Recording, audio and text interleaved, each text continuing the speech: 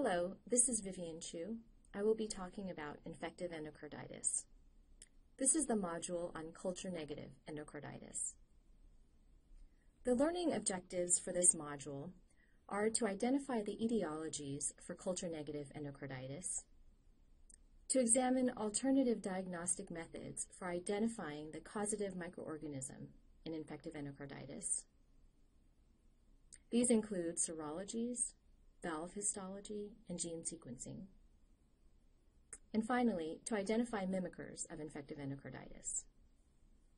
Although blood cultures remain the central feature leading to the diagnosis of infective endocarditis, there are certain entities that can cause infective endocarditis, but that are difficult or impossible to identify with standard blood culture systems. This must be distinguished from negative blood cultures because of prior antibiotic therapy and mimickers of infective endocarditis. These are the top reasons for blood culture negative endocarditis. The first is prior antimicrobial therapy. Antibiotics for even just 24 hours can cause blood cultures with some organisms to be negative. Fastidious organisms are those that have complex nutritional requirements to grow or that cannot be grown with standard blood cultures. Emerging, undefined, and difficult to culture microorganisms can cause culture-negative infective endocarditis.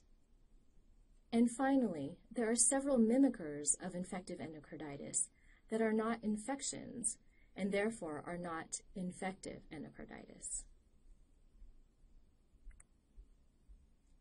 Prior antibiotic use can inhibit the growth of the pathogen such that it does not grow in the blood culture. Use of antibiotics must be elicited from the patient when taking a careful history.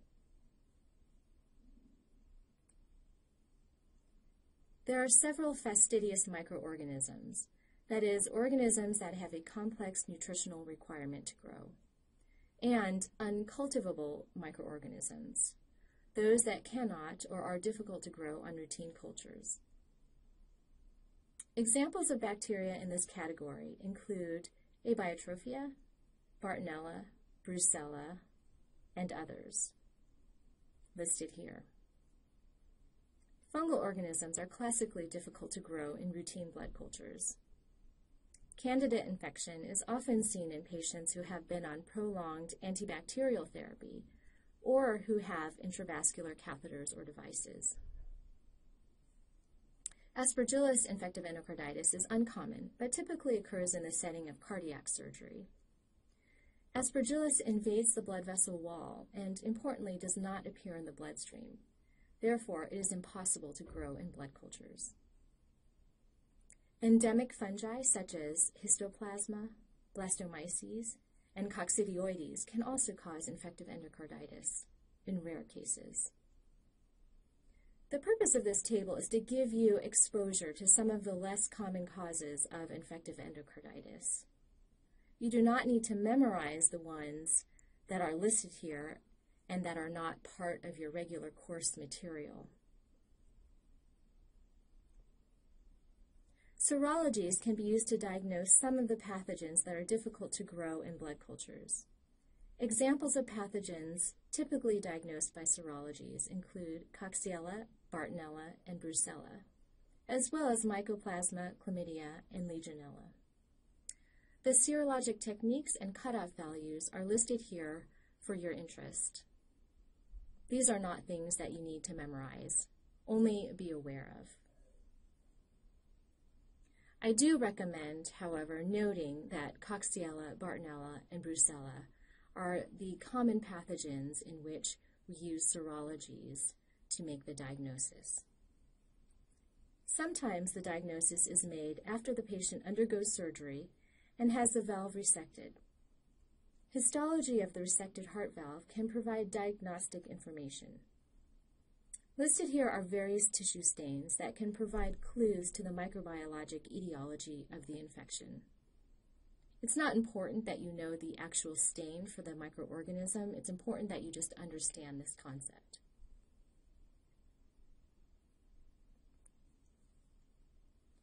Sometimes infective endocarditis can be caused by pathogens that are emerging or undefined.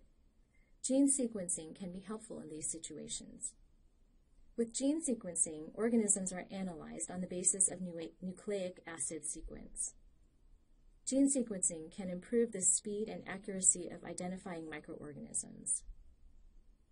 There are several examples in the literature of infective endocarditis cases that have been defined by gene sequencing, such as leptotrichia, infective endocarditis, and others that are listed here. As an example of this technique, the illustration here shows that the gene sequences of strep mitis and strep pneumoniae differ by 2 base pairs using 16S ribosomal RNA gene sequencing technique. There are several mimickers of infective endocarditis.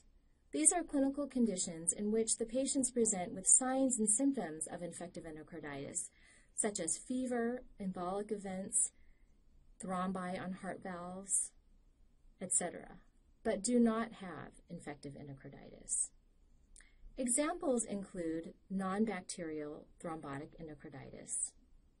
Most often, these patients have malignancy, but this can also be seen with lupus, known as Liebman-Sachs endocarditis, antiphospholipid syndrome, and rheumatic heart disease. Other mimickers include Loeffler's endocarditis, as can be seen in hypereosinophilic syndrome, rheumatoid arthritis, myxoma, which is a primary tumor of the heart, and vasculitis. Pictured here is a thrombus in the right atrium of the heart, as seen in Loeffler's endocarditis. In summary, blood culture negative endocarditis requires consideration of 3 major possibilities.